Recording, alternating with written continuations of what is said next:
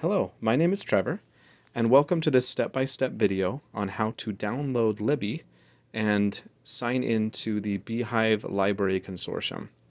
To begin, first we're going to need to download the app from either the Play Store if you're using an Android device or the Apple Store if you're using an Apple device. Since I'm using Android, I'm going to click on the Play Store. Now, you're going to search for Libby. So type in this case Libby, search, and you'll see the picture of a girl hiding behind a book. Here it says Libby by Overdrive. You're going to hit install. The app is free, and there are no ads with this app. So wait just a moment for it to download here. Alternatively, if you're using a computer, you can go to www.libbyapp.com, Libby-app, libbyapp.com, and you can access the Beehive Library Consortium on your browser as well. So I'm going to hit open here. Alternatively, you could go into your apps on your phone and open it that way as well.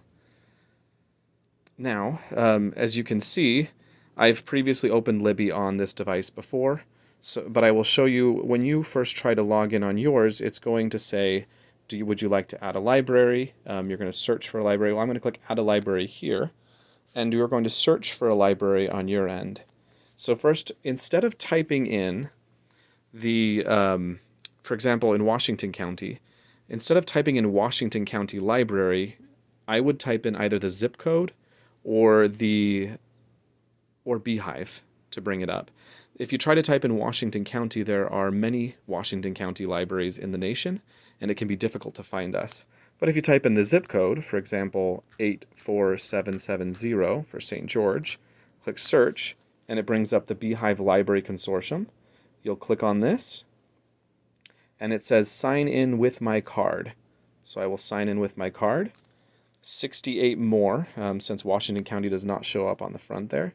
So we're going to scroll all the way down to the second to the bottom, and it says Washington County Library. Click here, and you're going to type in a card number. This is a temporary card number. Do not type this number in, it will not work. Instead, type in the number on the back of your library card. No spaces, and all of the numbers. Once you sign in with your number, you won't have to log in every single time, only if you're doing it on a new device or if you've completely, or new device or new account. So I'll click sign in here, and now I'm signed in to the Beehive Library Consortium on Libby. Thank you for listening.